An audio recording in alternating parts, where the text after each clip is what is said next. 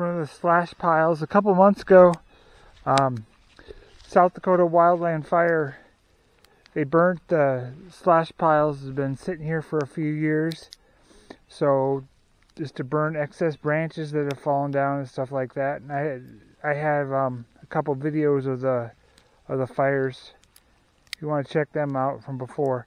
But I got some seed from Warne Chemical in Rapid City, South Dakota, and spread the seed out here, raked it in a little bit, mixed in a little wildflower seed in there, so something that'll attract some bees and stuff like that. There's about 30 piles that were burned across the summer, right around here. I got about half of them done. I used up one bag of the seed.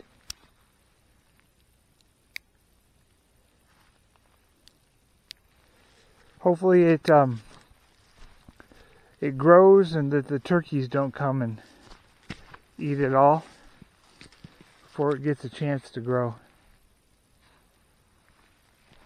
This rain and a little bit of snow coming down on it, hopefully that'll get it to work into the soil a little better and get it started.